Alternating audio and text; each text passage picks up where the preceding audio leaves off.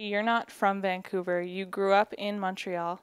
In 2003, you graduated from university there. What made you come to Vancouver? How do you know when I graduated from university? I do my research. Wow, I'm kind of like a psychic here. What made me move here is I was doing a lot of theater in Montreal, and my degree was, you probably know what my degree is in, right? I don't actually. Oh, wow, okay. She knows what year. I did a degree in communication studies from Concordia, and I wanted to work more in film and television, so I moved to Vancouver, and of course, immediately started doing theater as soon as I moved here. Now, speaking of theater, you have a project that you're working on your own. It's a hip-hop piece. Yeah. Can you tell me a bit about it? I can. It's a hip-hop theater piece with a company called Urban Inc., called The Lamentable Tragedy of Sal Capone. So, like, in an alternate life, when I'm not doing TV stuff, I'm a writer. So this kid was shot by police in Montreal. His name is Freddie Villanueva. And I wanted to write a play that explored how those situations happen. Because obviously, you know, one of my best friends is a cop, and I know that cops aren't just hunting children. So I was like, what factors would have to happen for that to a situation like that to occur? So. And you've written it all on your own? I have. I wrote it on my own, except there's songs in the piece that I wrote the lyrics for, but I work with a producer and a friend of mine who's an incredible MC named Nakia Kadiri. She's a female rapper, and we collaborate together on the songs in the piece. But other than that, it's all me. Are you also the star? I am not the star. The character in the play is 19 years old, and I suppose I could have stretched. It's theater, right? These things happen, but you know, I'm 32, and the role calls for somebody who's like young and idealistic, and preferably a breakdancer and whatever. And you know, I don't think I'm quite as agile as I used to be. So. And is it a musical? It's not a musical, but there are elements of music in it. Like, we're hoping to have the sound design be done by a beatboxer, and there's 3 or 4 hip-hop pieces performed in the play. There's also spoken word pieces, and there'll be a scratch DJ who does some stuff in the piece as well. Very cool. Now, speaking of spoken word, you're a slam poet. Can you explain what that is? A slam poet is a poet who performs poetry that's meant to be listened to by a live audience. So I think it started in New York. I don't know if it did, but it's basically like a form of poetry that's competitive with an emphasis on like engaging the crowd. And there's all these rules, like it's like 3 minutes long for pieces with like a 15-second grace period. And there's a huge actually scene in Vancouver at Café de Soleil Monday nights. There's spoken word poetry nights. So. And are you there most Mondays? I'm not as much as I'd like to be. Like a lot of my friends are very active in the community, but because, you know, acting is my primary source of income, that's how I like pay my bills, I'm more focused on that. But whenever I get a chance to go either listen or perform, I do. And also Urban Inc., the company where I'm currently artist in residence, who's producing the play that I wrote, we had our own slam love spoken word thing in February for Valentine's Day. Well, it was for Valentine's Day and Black History Month. And how do you get the word out about that? Honestly, mainly like Facebook. It's pretty amazing. Like, yeah, like Facebook and Twitter. We just like use a lot of social media, and it was great. We had a great turnout. Now, in saying that your primary money-making business, I suppose, is acting, you're in, I would say, a show that has taken Canada by storm. Continuum has had write-ups saying that it's second to Games of Thrones. Just knock on wood for a second. Okay, sorry. That's all right. I totally understand. Saying that second to Games of Thrones is huge because I don't think a lot of people realize, but it's only been released in Canada. What's it like to be a part of a show that has such a huge following already?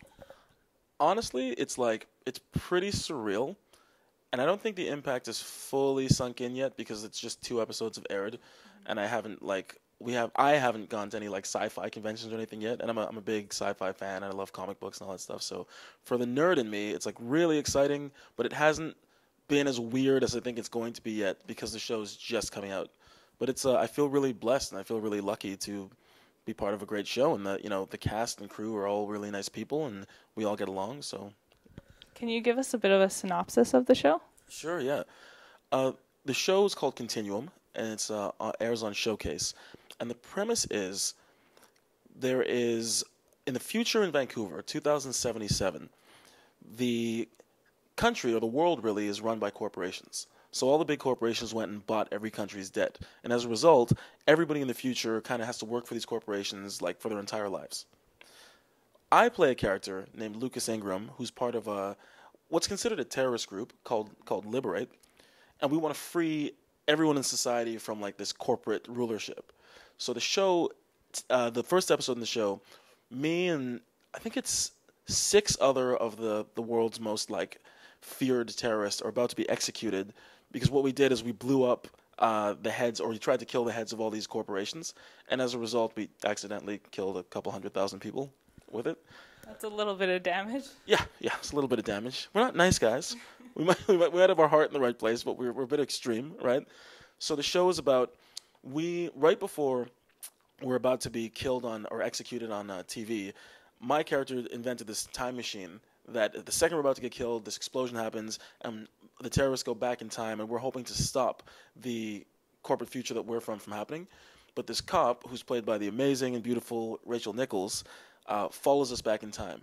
So the show deals with us trying to like cause trouble in the past to stop our future from happening, and the hero of the show is Kira Cameron, played by Rachel Nichols, who's trying to stop us from killing more people. Okay. Was that clear? It was, yeah. Now, talking about time travel, if you could pick any day, any year, is there one specific that sticks out that you would like to go back to, and what would you do? This might seem like a cop-out, but like, I think life's pretty sweet right now. You know, I'm healthy, I'm happy, I'm inspired, my family's all healthy, got a beautiful niece and nephew who are doing well. Like, I kind of like the present. It's a good answer to me. I guess so, but I don't want to like dodge your question, but... Oh, that's fine. Now, your character, Lucas, are you able to tell us if he'll be back in the second season? I know you just wrapped up shooting season 1.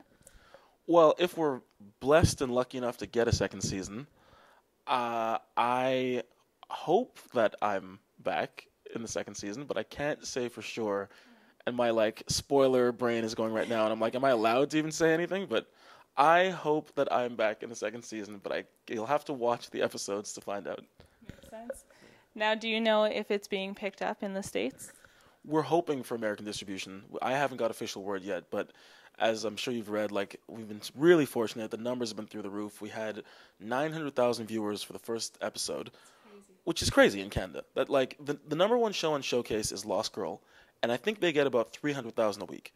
So we like got 3 times as many viewers as the number one show on the network, which is insane. And then the second episode, like you always lose some viewers from the first episode, obviously, because the first one is all the promo and stuff. But we had almost like 700,000 for the second episode. So like, it can't be going better. Like if we're going to get an American distributor, like everything is falling into place. We just have to hope that somebody steps up and picks us up. So. And obviously, you know, the more episodes that come on, the more word of mouth, people are going to be talking about it. You're going to get more and more views, so I can't see it going any other way, really. I hope. Hopefully people aren't like, oh, episode 2 is terrible. I doubt that very much. Now, can you tell me, when you're in limbo from season 1 to season 2, if there is a season 2, what do you do with your time? It's funny. My mom just asked me that, like, an hour ago, and she actually used the term limbo too. Nice. So I was like, limbo? That sounds so dire. Like, but, I mean, I'm a stand-up comic also. I do slam poetry, and as we talked about before, I'm a writer. So like, and this came from like years and years of being so inexplicably broke that I was just like, what am I going to do? I need something to do. So I just, in terms of artistry, got into a bunch of different fields, so I would always be busy and have different venues to make money. And I also do voices for cartoons, so that's been keeping me busy too. What's the favorite cartoon that you've done a voice for? Well, the only cartoon, really, I've done some video games as well and like audiobooks. I can't get into too much detail about it, but I can say that I'm currently doing a voice on a new show called Max Steel. And that's all I can really say about it. Max Steel's like a superhero, right? Yeah, it's a superhero show. And I got a pretty cool part in the new Max Steel show. Well, congratulations. Thanks. Speaking of parts, you've got 2 auditions coming up, which you only just found out about. Like 10 minutes ago, yeah. Are you able to tell me anything about them, or are you a person that doesn't want to jinx anything? Oh no, I don't. I don't think that there's jinxing. I don't mind. One of them is this really fun kids show called Level Up, and I'd be playing this like kind of super passive aggressive teacher who's just like angry and hates his life, which it'll be really fun to play. And the other is like a movie of the week. Like I play a guy whose girlfriend had a kid, and how movies of the week are. It's all very dramatic. So how do you prepare for roles? I really don't have like a specific process, to be honest with you. I just try to like envision myself in characters, and obviously do all the homework about like what's my motivation, what's my objective, obstacle, and stuff. But really, I think what it usually comes down to is just like doing your preparation and just being relaxed enough in the room to not like completely sabotage your own performance. Now, if you have two auditions come up in the same day, which I know you do tomorrow, how do you keep everything so separate? Have you ever been in a position where you've mixed two roles up? Huh. It's interesting. I haven't.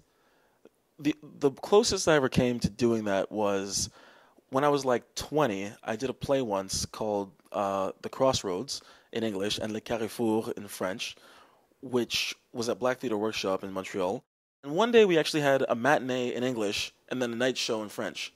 So that was the weirdest thing. Like it was the same character, but it was like the weirdest play experience or like acting experience where I was like, sometimes I would think to myself, should I say this in French or English? Like, yeah. So that was weird, but I've never really mixed up characters and stuff. Trying to make the translation though, I know I speak a couple different languages, but I tried to learn more, and you're constantly going from, if you learn English first, English to French to Spanish, then to Italian. Totally. Like you have to cross over so many different paths. That must have been a difficult task. Yeah, it was brutal. I was young and dumb enough to be like, oh, I could do this. Like, I don't know. When you're starting off as an actor, you just want to like prove that you can get hired, and you're really like just being like, yeah, I can do anything. Like everybody wants to be Robert De Niro, and like, oh, if he could starve himself, then I can do a show in 2 languages. But now that I'm 32, I'm like, that's insane. I would never do that again. But you did it. You got through it, and now look at you. You're on Continuum. I guess so. Yeah, I guess so. Although I don't know if there's a correlation between the two. I just got lucky, I think. But I'd say it's hard work. Now, I have one more question for you. Sure. I know you said you've watched a couple of my interviews, so you probably know it's coming. I ask everyone about their socks. About their socks? Yes. What do you want to know about the socks? I would like to know what sock choice you made today. What socks are you wearing? Do you want to see them or just hear about them? I would love to see them if you'd be willing. I'm scared. I got to make sure I got my socks going right. Oh, okay, good. I did the classic cut-off black sports sock, courtesy of Foot Locker. So just, I usually wear those so I don't look like the old guy at the gym with the high knee socks. Your knees, yeah. Yep. Now, why black? Honestly, I usually go to Foot Locker, and every time I'm in there, I'll just buy a bunch of socks because I don't know if you have this problem, but like my closet just eats socks. Like it's bizarre. I just lose socks and have odd ends of socks. So every time I go by Foot Locker, I just buy socks, and the black ones are right by the front. So. Okay. I've actually had that conversation with people about how socks just randomly go missing, and we've come to the conclusion there's sock gnomes.